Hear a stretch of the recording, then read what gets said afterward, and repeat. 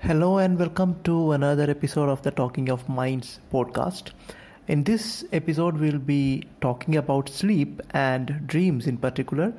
What are the latest findings and hypotheses that we have to explain the phenomenon of dreams?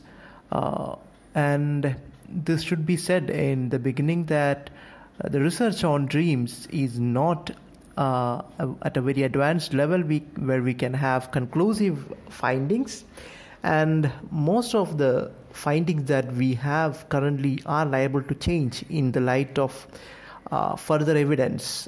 And the studies that we already have on dreams and sleep have been interconnected, and it is only very recently that science itself has started to research on these two phenomena as differently. Speaking of sleep itself, one thing that we can say conclusively about sleep is that sleep is very much connected or related to the memory processes in our brain, and particularly that sleep helps in the consolidation of memory in what we call of the transferring of memories to the long-term memory for retention and learning. And in a study published in July 2019 in the Current Biology Journal showed that a single night's REM sleep deficiency, that is when you have not got enough REM, rapid eye movement sleep, for even a single night, that can have an impact on your brain functioning, especially including the work of amygdala, which is responsible for the consolidation of memories for long-term learning and other functions as well. So such is the importance of sleep to the process and working of our memory. Also, it has been found that different kinds of memories are processed during the different stages of sleep. For example, declarative memory, which is a fact-based memory where you store facts about your world, the world around us. It benefits primarily from the slow wave stage of sleep. And procedural memory, which is about remembering how to do things, how to ride a bicycle or how to reverse a car, or the daily activities. And so this procedural memory is more related to rapid eye movement sleep, REM sleep. Now, REM is a stage of the sleep where the brain activity resembles a lot the waking stages of our life, and the muscles are more or less paralyzed during REM sleep. It was thought until recently that dreams happen only during the REM sleep stage, and some latest studies and findings tell us that dreams do happen during the other stages, the non-REM sleep stages also, but there are differences in the form and maybe even content of dreams that happen during the different stages. And speaking of dreams, it is known that almost all people do have dreams, but most of us do not recall most of those dreams, and that's why some of us may think that we never have dreams, or some people think that they have more amount of dreams. The fact is that almost all of us have dreams, but the recall levels differ. Now, the recalling of dreams, particularly in conditions where we are stressed, may also be related to poor quality of sleep that we get. So if you're stressed or for some reason, if your quality of sleep is not that good, it is possible that you may have a disturbed sleep and you may remember some of your bad dreams more than others. Some surveys have shown that globally there are some recurrent themes to dreams that people have. Along with that, individually we may all have dreams that or parts of dreams or common themes of dreams that we have repeating very often. It has also been shown that globally there are some themes that happen recurrently in the dreams of people. However, neuroscience and the cutting edge science is more interested in the form or the shape or the mechanism of dreams, not on their content as such. but it has been shown that recurrent dreams occur to around 60 to 75% of all adults, and these recurrent or repeating dreams or themes are more often seen in women than men. Speaking of common themes, it has been seen that being embarrassed or the themes of embarrassment are the most commonly reported dream theme around the world, and these may include being inappropriately dressed or being nude in the public, or you're being unable to find a toilet when you so badly want it. Another common theme is that of failure, failing at things, maybe failing in an exam, maybe failing to show up at some place on time, and those kind of themes related to failing in some things. Another major theme is being chased by something or somebody, and finding yourself at blocked while being chased by something, or while running away from some things.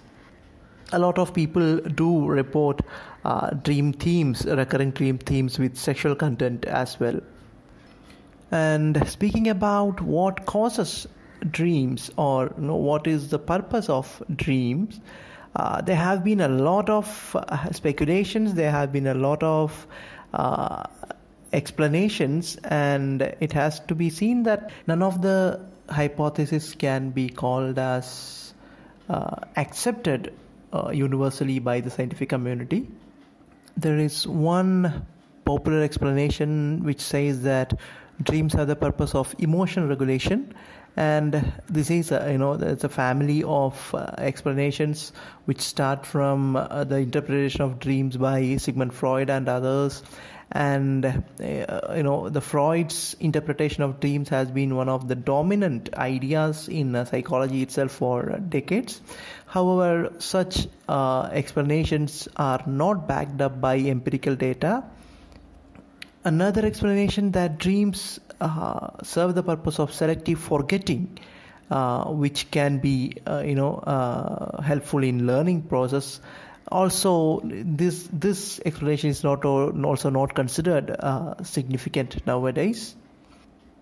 There is another explanation that the memory consolidation process, which as we have already seen, is very much related to the process of sleeping, is also related to dreams, that dreams help in this memory consolidation process. But it also has been reported that only less than 1 to 2% of dreams reported by people have anything to do with their episodic memories, or memories from their lives. So that makes it a bit difficult to accept the memory consolidation hypothesis of dreams.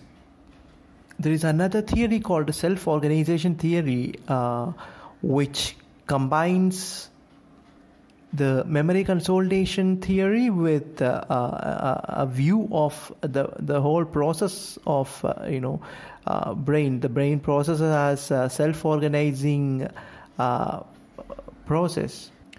The self-organization theory is of a relatively new origin. It's a very recent theory, and there is yet a lack of empirical evidence to validate whether the self-organization theory can explain dreams satisfactorily.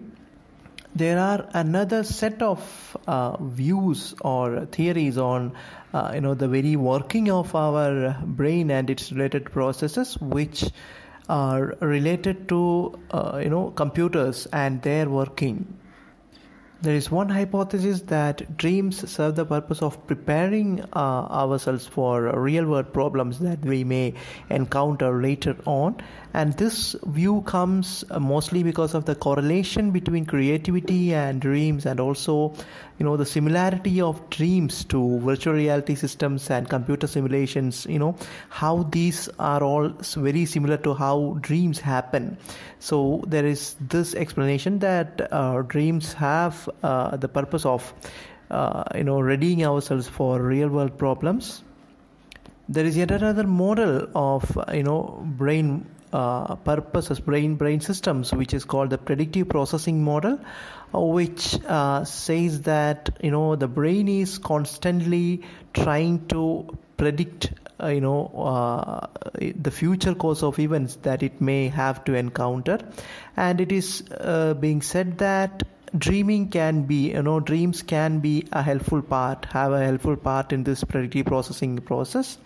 But this predictive processing model itself is a very relative origin, recent origin, and we still need evidence for this model too. One of the latest hypotheses that has been proposed about dreams is the overfitted brain hypothesis by Eric Hall of Tufts University. Now, this term of overfitting comes from the machine learning lingo, where the more self-similar or biased a sampling or training data is, the more it will be difficult for the system to have accurate predictions based on this data. And to avoid this problem of overfitting, sometimes we deliberately feed incorrect data to a system, to a self-learning system, so that it can optimize its decision-making process. And the overfitted brain hypothesis of dreaming conceptualizes dreams as a form of purposefully corrupted input, which is given to the brain so that the brain can optimize its modeling of the world, its decision-making capacities.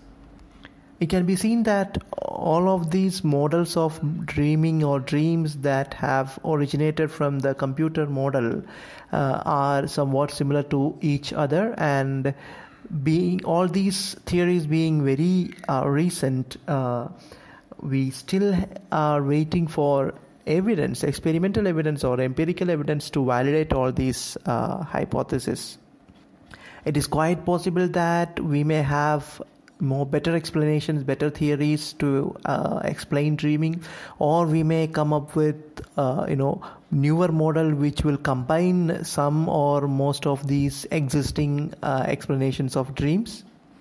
So to sum up, it can be said that while the relationship between sleep and memory is almost accepted knowledge, the mechanisms and the reasons behind dreams are still being probed by science, and we are still waiting for more information on that area to come out.